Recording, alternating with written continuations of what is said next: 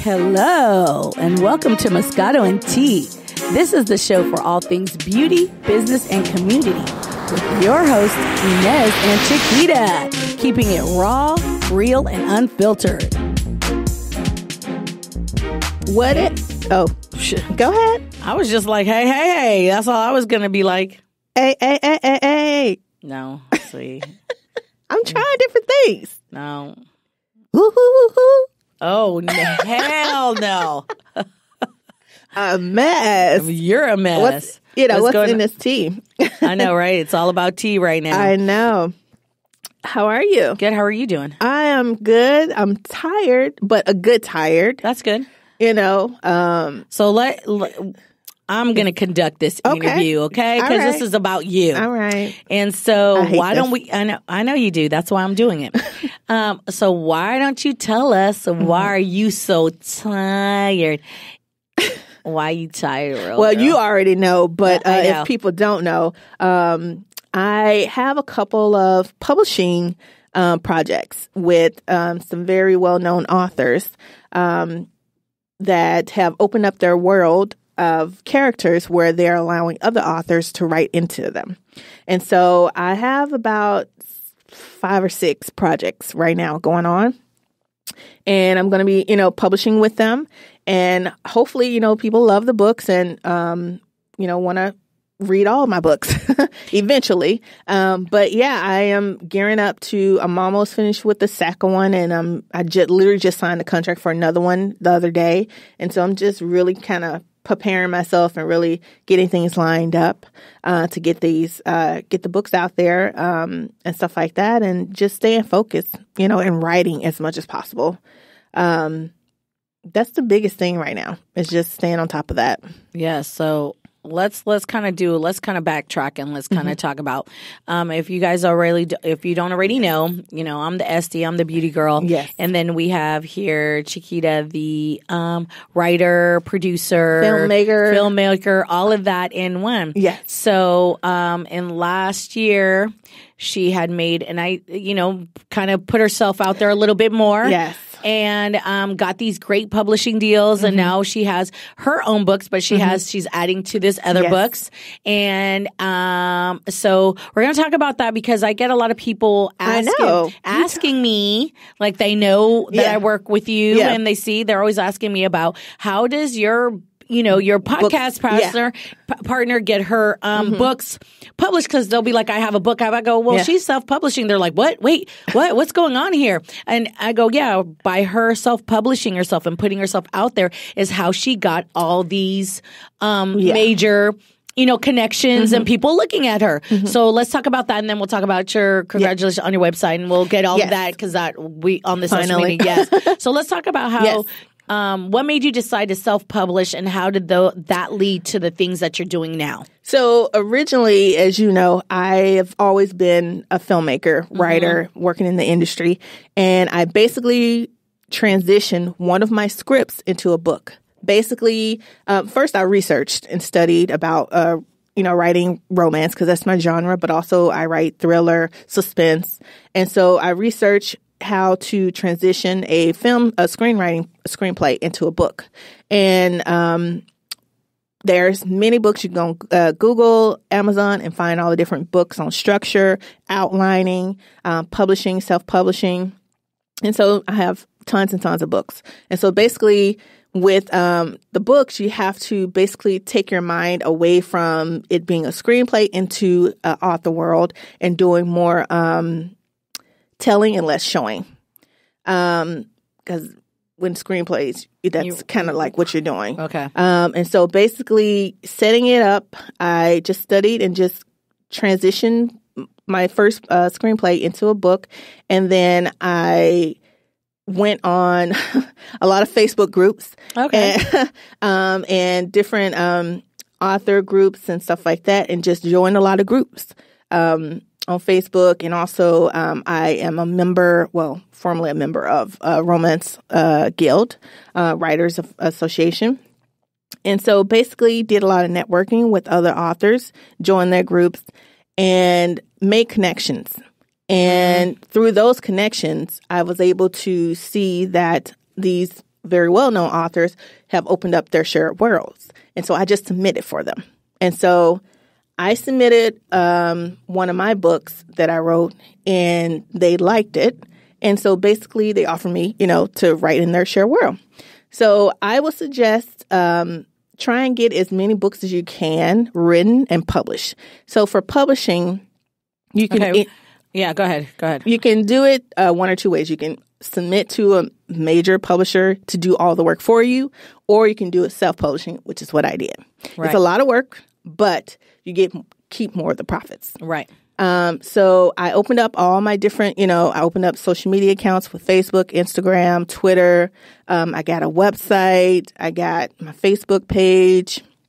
And basically, I set up my whole brand for my company and for myself for all my different author pages. Mm-hmm. And then I after I wrote the book, I did it two ways. I uploaded the books directly to like Amazon, Barnes & Noble, and basically it takes a couple of days or whatever like that, and then it uploads and have it for sale. Okay, so with that said, that you said you uploaded the book, is there an application or something you have to go through Amazon, Barnes and Nobles to be able, do they, Well, first you have to, after you write the book, you need to get a very good formatter and editor. Those are the two things. You got to have a good quality book. Don't just write any old thing and just throw it up there. You want to have a good editor, beta readers, and formatter, and also covers. It's all about the cover. You need to have a really good cover designer.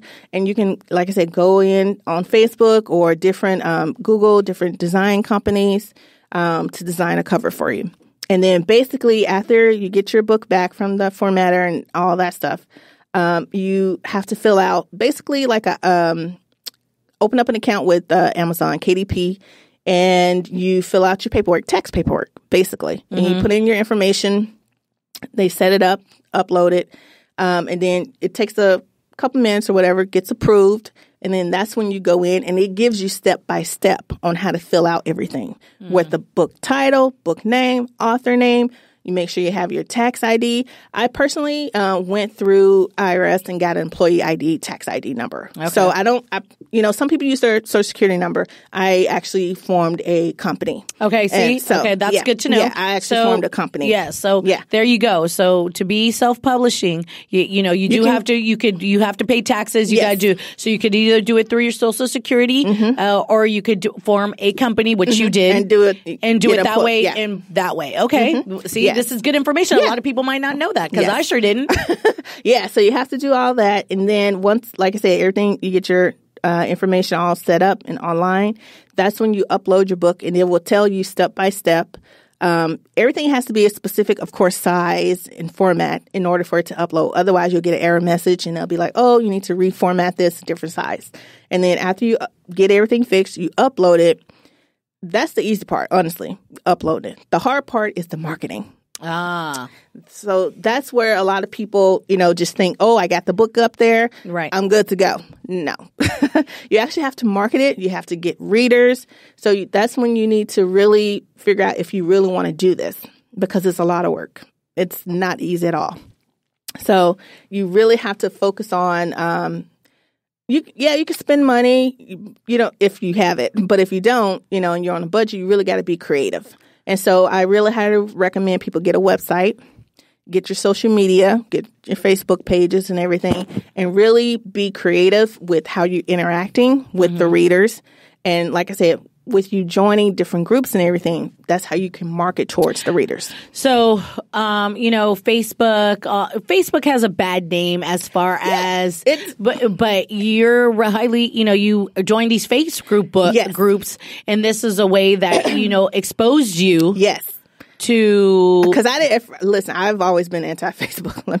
It's not my favorite thing, but I have to do it because that's where my readers are. It depends on what genre you are in, but that's where they are. And I'm going to tell you the reason why. Because when you have a website, at the end of the day, you want people to go to your website to buy your book or go to Amazon or Barnes & Noble, Kobo.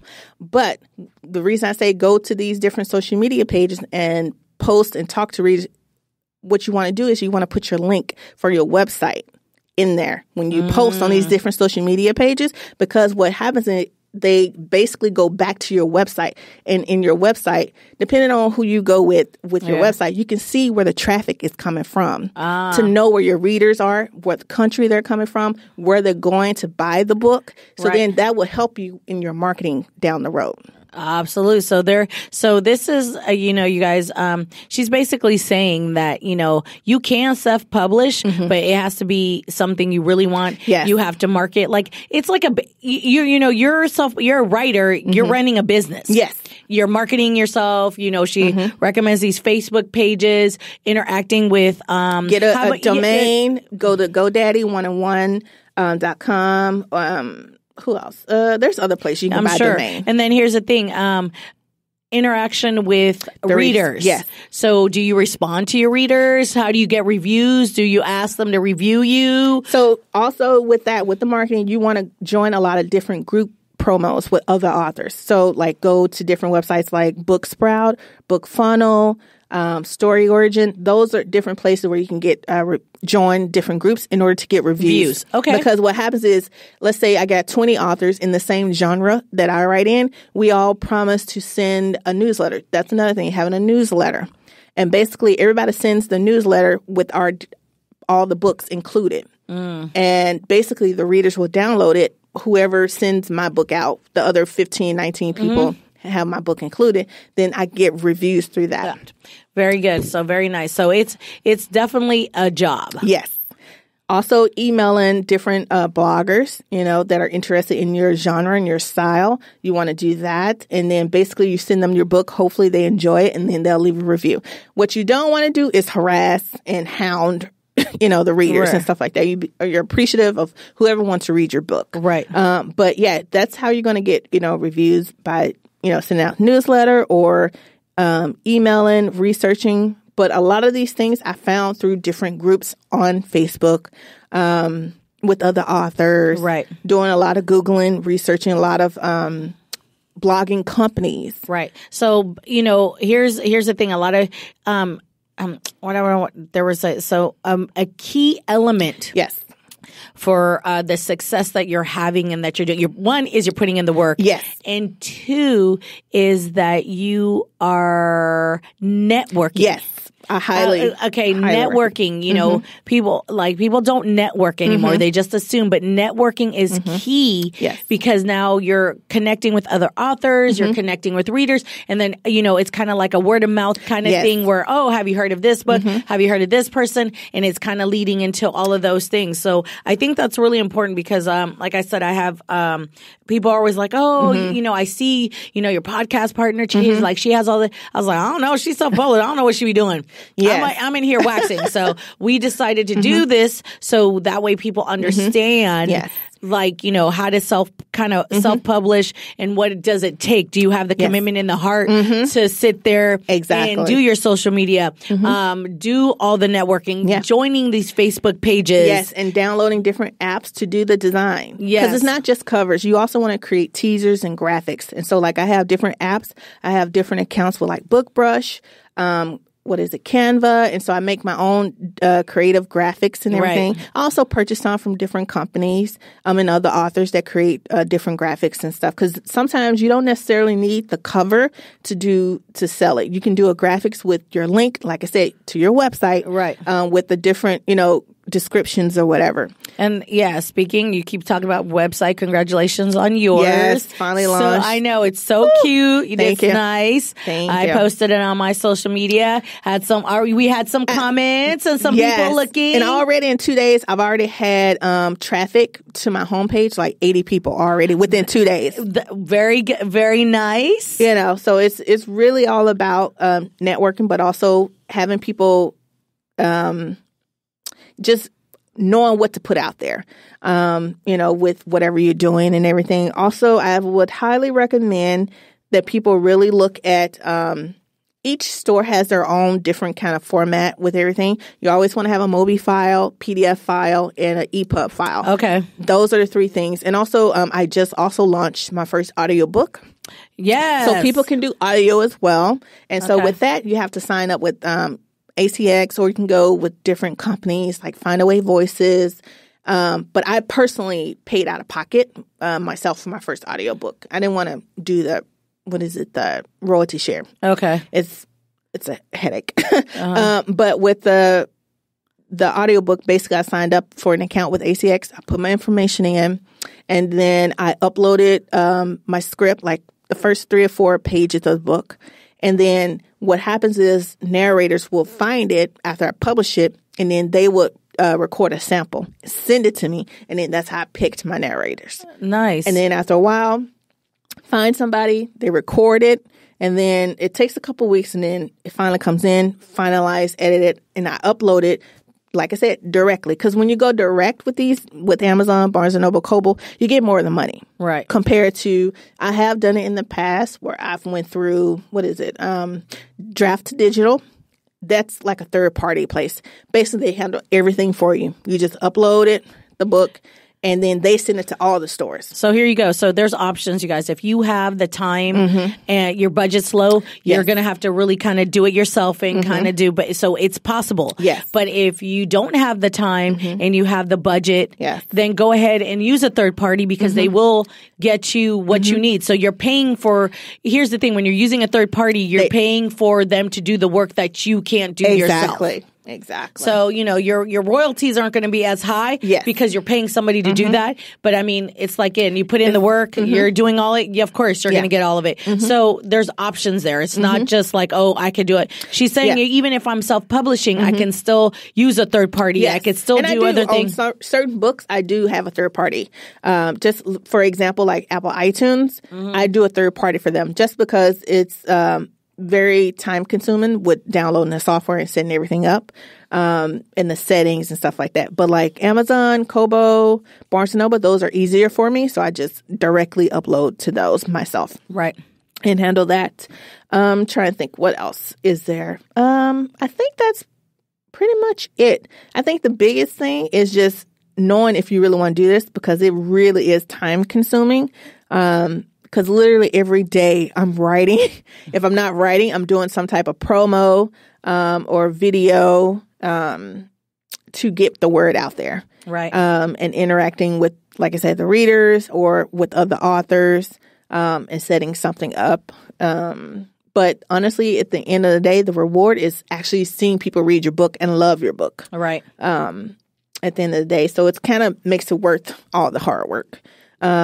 And then, like I said, it opened up these opportunities for me to really network with all these other bigger authors, and I can learn from them. All right. And so I just, I'm excited and I look forward to what's coming. And I'm just excited. Good. Hopefully, and I'm never going to give up film. And I know people are like, when is this project's going to come out and all that stuff. And it's like, I'm not giving up film. It's just on a pause right now. So, but I do want to get back into film hopefully next year. But no matter what, at the end of the day, I just want to write. So if it's scripts, if it's, my books, if it's doing the podcast, who knows? It's just something with me being creative right, is what I want to do. Cool. So I love it. So tell everyone how they can get a excuse me. Bless you. Bless you. A original one of your books. Where can they download it, find it? Social media, follow you. Let the listeners know. They can find me at my website, ShakitaDenny.com. And then all my social media for my books, it's under Instagram, Facebook, Twitter is 304 Publishing. 304 Publishing. Which, I know a lot of people are like, what's that name come from? 304 is the street that I grew up on in Memphis, Tennessee. So okay, 304. Yeah. So, because she said it so fast, 304 Publishing. Yes. Is her social Instagram, Facebook, Twitter. Pinterest. A lot of people don't know this, but Pinterest is another way, and Tumblr for advertising and promoting yourself for your books. Okay. Pinterest, Tumblr, and her website is ChakitaDenny.com. Yes. All right, Boo. Well, thank you for all that information. That was amazing. I learned a lot today. And people can email me if they have questions about publishing. I'm open to answering questions. Look at that. Some of them. Not y'all crazy. Listen. I think people understand that. So, again, thank you for all that info. I think that'll be really useful. What else you got to say? One more thing. I highly recommend when you're dealing with publishers, have a lawyer or someone look at an agent. I do have a lawyer that looks at my contracts, and I truly appreciate him. So before you sign anything, read your contract. And that's it for that. All righty. Well, there you go. I hope this helps. We'll do more of these kinds of things. I think it's important. I know we do a lot of hot topics, and we do it just because our world is crazy. But we will, if you like these types of shows, let us know. We'll be more than happy to do more types of shows about, business and all of that, because entrepreneurs. Yeah, entrepreneurs all the way. All righty then. Well, until next time. Yes. Talk to you later. Talk to you later. Bye. Thanks for listening. Take a little time to enjoy your brand of Moscato and Tea with us every day. Subscribe, rate, and follow us on Instagram, Twitter, Facebook, and MoscatoandTea.com.